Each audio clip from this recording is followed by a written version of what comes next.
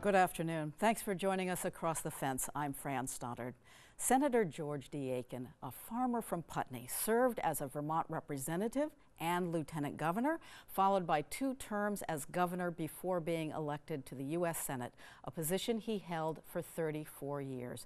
A new biography of Aiken with special focus on the Vietnam War called Say We Won and Get Out was written by former Aiken staffer, journalist, and author Steve Terry, my guest today. Thank you so much for joining us, Steve, to talk about this venerable Vermonter. Thank you, Fran. Very pleased to join you. Yeah, it's terrific. So, Aiken's political career, of course, spanned 5 decades from the Great Depression all the way up to Watergate. Give us a quick picture of George Aiken's Vermont legacy. Well, Fran, almost anything you do in Vermont these days, whether it's food stamps, whether it's school lunch programs, whether it's eastern wilderness areas, whether it is special research for sugar maple trees, all have George Aiken's name on it, or George Aiken was the principal mover. And that was many years ago, and those last every day in Vermont. Right. And even co-ops, Vermont electric co-ops. Exactly, electric co-ops. He brought rural electric power when he was governor and in the 1930s to Vermont. Major. So he was not only a major figure in Vermont, but also nationally. So Aiken worked with 5 presidents, and like Senator Leahy, became the dean of the Senate, which, you know, the most longevity. How influential was he in national politics? Well, nationally, George Aiken didn't have a lot of power in the old-fashioned way that you do in politics, like Lyndon Johnson or Everett Dirksen. What George Aiken had was tremendous influence, and that is why he was often called the balance wheel, in that he could bring both sides together, something that we do not see often these days in Washington. Well, right. Well, one of his legacies, of course, was his bipartisanship. He was a leading Republican, and for years he had breakfast with Senate Majority Leader, a Democrat, Mike Mansfield. How common was that then in Washington, and I can't see that that's common today? Well, even then, many, many years ago, it was very uncommon. It was every day they would, about 8 o'clock, go to the Senate dining room. The only other person allowed at that table was Lola Aiken, who was a major influence in George Aiken's life. And they would talk privately for about 15 or 20 minutes over English muffins and a coffee. And it was often stated in Washington at the time, because Mike Mansfield was the majority leader, that that George Aiken would say things that Mike Mansfield couldn't, especially on the Vietnam War issue. Well, and here they both are at a visit to Vietnam with President Van Thieu. So let's get to the Vietnam era, since here we are, because I'm sure that they both influenced each other a little bit about what they thought. Your book really focuses on the Vietnam era, Say We Won and Get Out, with George Aiken and the Vietnam War. This history looks at that, you know, headline-grabbing call in 1966 to withdraw from Vietnam, quite early in the war. Why the focus on the Vietnam War for you? Well, the reason that I wanted to write this book and have wanted to for many years is that Aiken's role in working with Mike Mansfield, Senator Cooper of Kentucky, Senator Javits, Senator Fulbright, was a very quiet role, but a very important part of how the U.S. Started to think about withdrawing from Vietnam. Now, back to that Aiken speech. That had actually its origins in starting way back in the 1950s when Aiken was first on the Senate Foreign Relations Committee. He was very skeptical of whether the U.S. could ever win that war, but it took him several years. And finally, after LBJ, Lyndon Johnson was then president, it was not making moves that Aiken and Mansfield thought to wind down the war.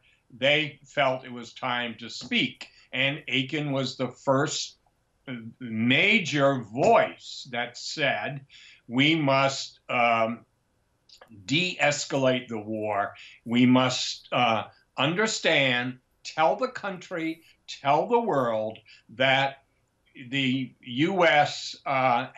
Will have, quote, won this war. Now we should start to come home. Well, that was a big issue, the whole idea of winning the war. But would you say he was isolationist or Well, I don't think so. I think he was if I had to describe him, and I worked for him for 6 years, as you mentioned, he was a live and let live Vermonter. And by that, I mean, he did not think we needed to be the world's policeman, nor did we need to run every country in the world.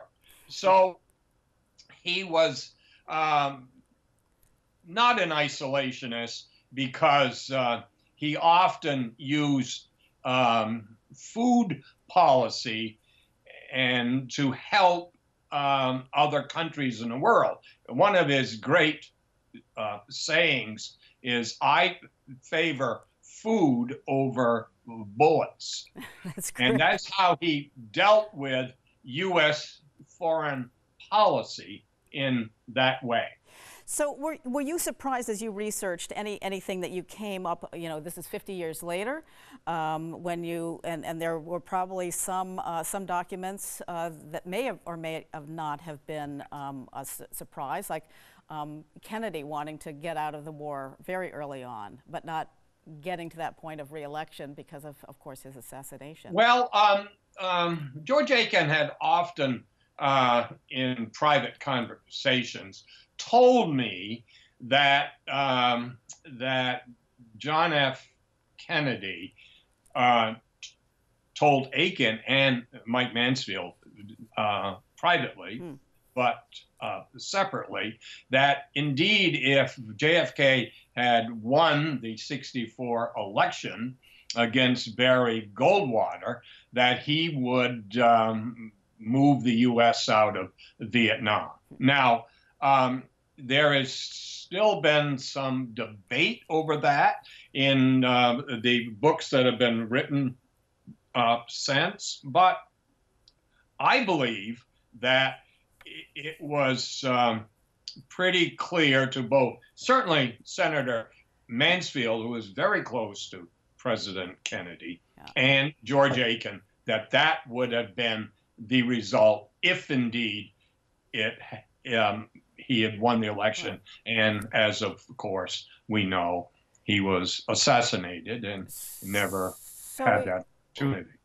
sorry, Steve, we only have a couple of minutes left, so I want to, one, make sure that we put a shout out to your research assistant from UVM, Louis Algueri, who you have credited on the title of the book, which is fantastic that you had Right. a UVM researcher. He must Well, have had a yes, great he time. was fantastic.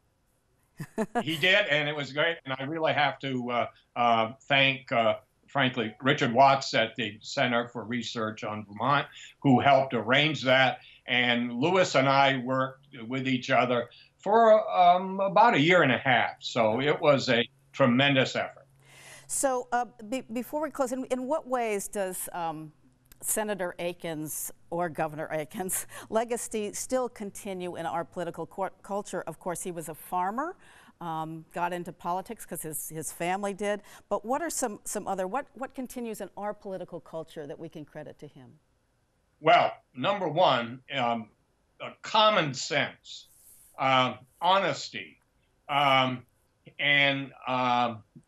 valuing other people's opinion, and not being afraid to stand up and speak out when he saw things were not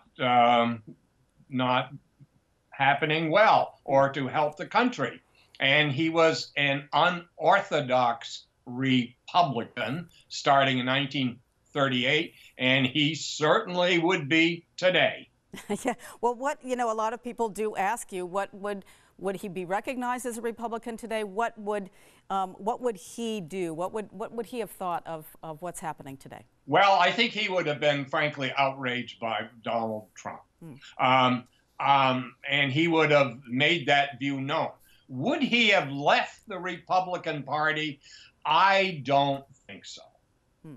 Okay. Well, and there are this outspoken and not taking pressure from corporations. I mean, he talked about that in 1938. Exactly. He said that, and he was very critical of big money in politics, and he was also very critical of big corporations and their influence, and he was very, very unhappy when the executive branch would exercise power that belonged to the Congress. Well, Steve Terry, thank you so much for talking a little bit about Governor Aiken this morning, or this afternoon, author of a fascinating look back called Say We Won and Get Out, George Aiken and the Vietnam War. You can find his book at local bookstores. Thank you so much for joining us today. Thank you, Fran. Pleased to be with you. And thank you all for joining us on Across the Fence. I'm Fran Stoddard. Stay well.